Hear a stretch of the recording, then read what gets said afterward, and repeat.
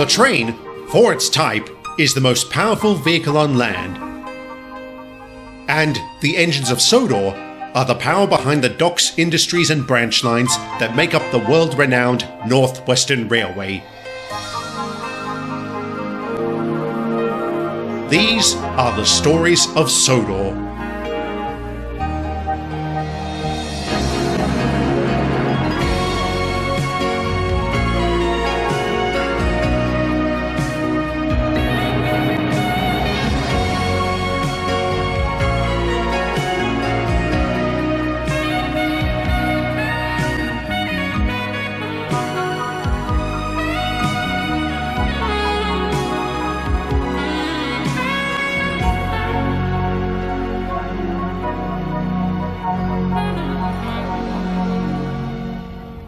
It's amazing how quickly the fortunes of a business can change.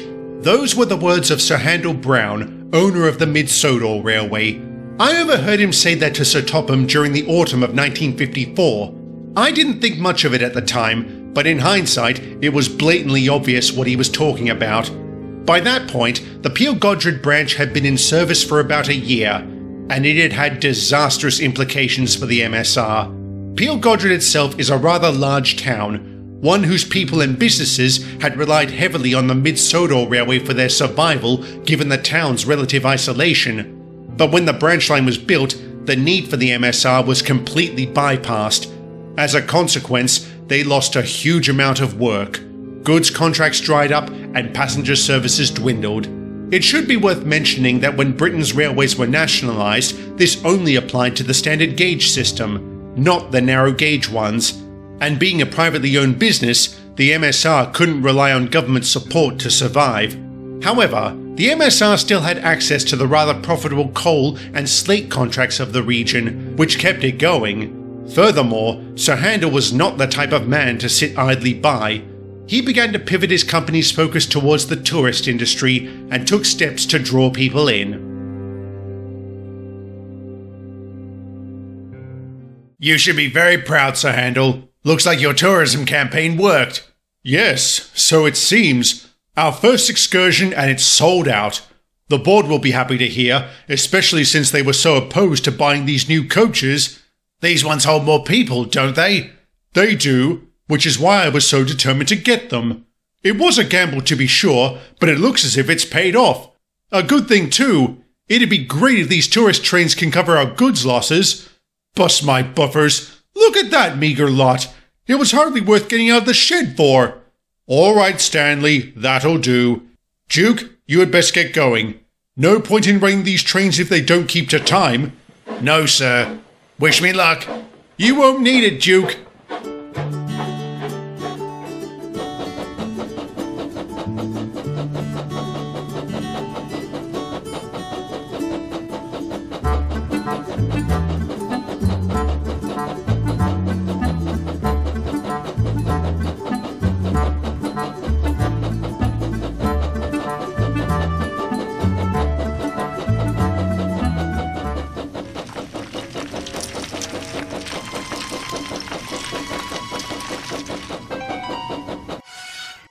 Duke, what's wrong? Why have you stopped? I heard something. That's not real specific. If I knew specifically what I'd heard... Fizzling fireboxes! Oh no, I know what that is. Avalanche! Quick, back up!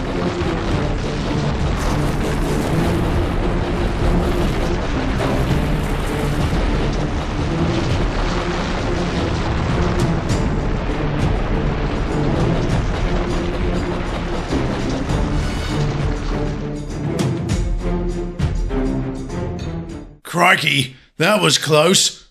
You two all right? Yeah, we're fine. We'll have to head back. So much for a gamble paying off. How bad is it? Only a few cuts and scrapes from flying rock. Nothing to worry about. I wouldn't say that, Falcon. Being cut off by an avalanche is bad enough, but for some of our passengers to get hurt? Hell of a way to ring in a new service. You can't possibly be thinking about blaming yourself. I feel partly responsible for putting those people in harm's way. Well, don't. It's not your fault, and I'll have a go at anyone who says otherwise. Oi there, Grandpuff. Heard you took your passengers on an adventure tour today. Must have been some trip to get the ambulances involved. Top performance there, mate. Oh, bugger off, George. We're in no mood for you today. Or any other day. Alright, I'll get along. But you might want to know we've reached the top of the hills. Won't be long before we head on to King Ori's Bridge. Pretty soon, you tosspots won't be needed at all. Rubbish. A railway is always needed. Now that's rubbish. Railways are no good. Pull them up, turn them into roads, I say. If you keep going the way you are, that may well happen. I really hate that mongrel. Who doesn't? The nerve of that tosser, saying we'll get turned into roads. What does he know? Unfortunately, he would know about the road's progress. Oh, aye. What do you think will happen when that's finished being built? Nothing good, I'm sure. Duke's statement, I'm sorry to say, was very accurate. The road in question was a council project started about 2 years prior as part of an election promise to the towns in the region. Starting at Alsborough, the road snaked its way up through the hills to link up with various communities before finally ending at Peel-Godred. This, of course, would further circumvent the need for the Mid-Sodor Railway. The MSR's hopes of drawing in tourism were dashed that day as the line had been cut off from the scenic highlands, and unfortunately, they lacked the resources to clear away the rock. This meant that when the road was completed 2 months later, the MSR was dealt a severe blow.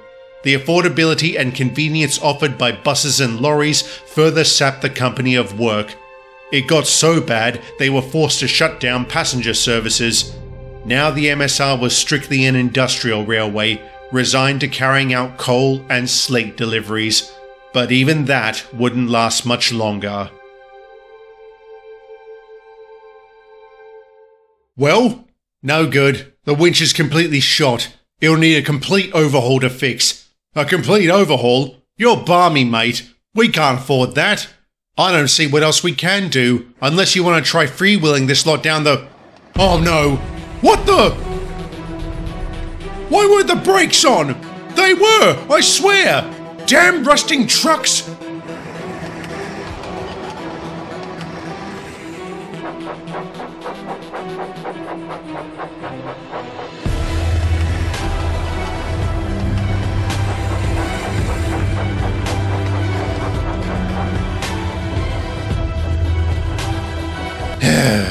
What a waste of my talents that I'm forced to shunt slate. What in fizzling fireboxes was that?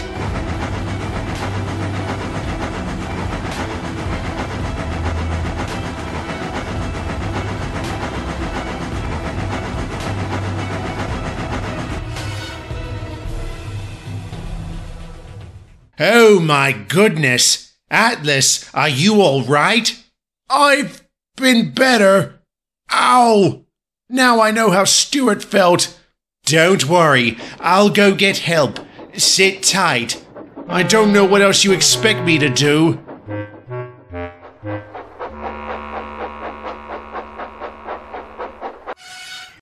There you are, into the workshop. They'll fix you up in no time. No time would be great. I've got to get back to work. Come now, Atlas. Your well-being is far more important. My well-being, and yours for that matter, depends on our work. If we can't keep this railway open, we're in trouble. Such devotion and dedication. Why did you have to be right, Edward? What do you mean? Nothing. Atlas, I apologize for all the horrible things I've said to you over the years. You are a true engine, an inspiration to us all. Are you dying or something, Andreas? No, Stuart. I am being sincere. Oh, well, thank you, Andreas. I'm thrilled to hear that. And as for your work, you needn't worry. I will cover your shifts to the best of my abilities. In that case, the railway is in good buffers. You are a gallant chap, Atlas.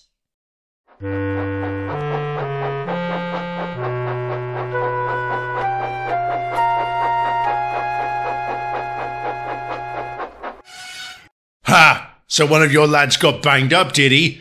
If you make any snide remarks about that, I swear I'll pounce off these rails and shove my trucks up your backside. You think you're a hard man, do you? You're nothing but a wannabe. You swank around with your steamroller wheels pretending you're as good as me. I don't have to pretend to be as good as you, mate. I'm better. Oh yeah? Better this. What the hell? Are you off your nut? Bust my boiler. You git! That was your fault. No, it wasn't.